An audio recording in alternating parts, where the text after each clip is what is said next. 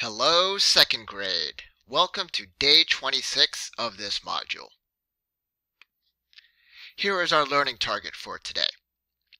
I can infer an author's opinion about a text. Now, read with me. I can infer an author's opinion about a text. Today, you will read Help Protect Butterflies and infer the author's opinion. You will also discuss and write your ideas about the author's opinion. For today, you will need the text Help Protect Butterflies, and you will need page 6 of your Helping Pollinators journal. You will also need a pencil and access to the pause button on your computer, tablet, or phone. Now, let's read the text Help Protect Butterflies. You can read the text with a family member, caregiver, or friend, or you can listen to me read. Here we go.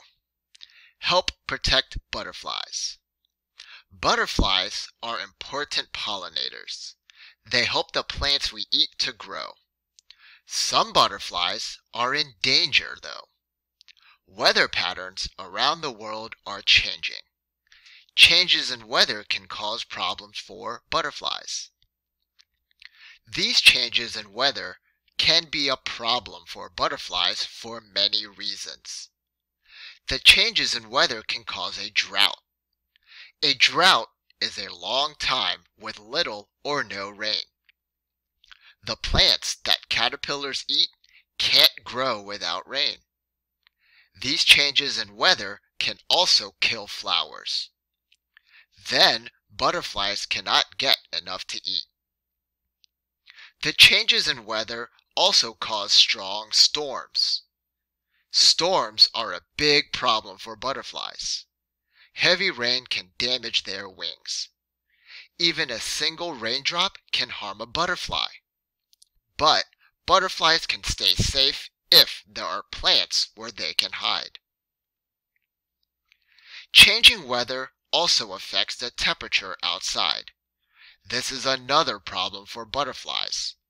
The change in temperature can affect when butterflies reproduce and migrate. Butterflies may do these things at the wrong time if the temperature gets too hot or too cold. Butterflies can be in danger from changing weather patterns. Let's help butterflies by protecting the places they live. Let's think about the text. First, an opinion is what someone thinks about something or the way they feel about it. It is important to remember that people can agree or disagree with an opinion. So, let's think about the main topic of the text. What do you think is the author's opinion about butterflies? Think about it, pause the video, and come up with your answer. Ready? Pause.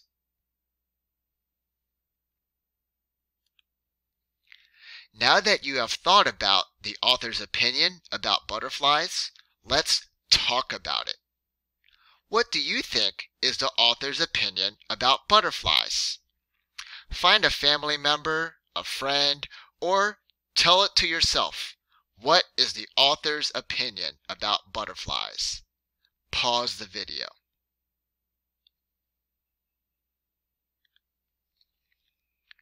Now it is time to write about it. Using your journal, answer the questions about the text.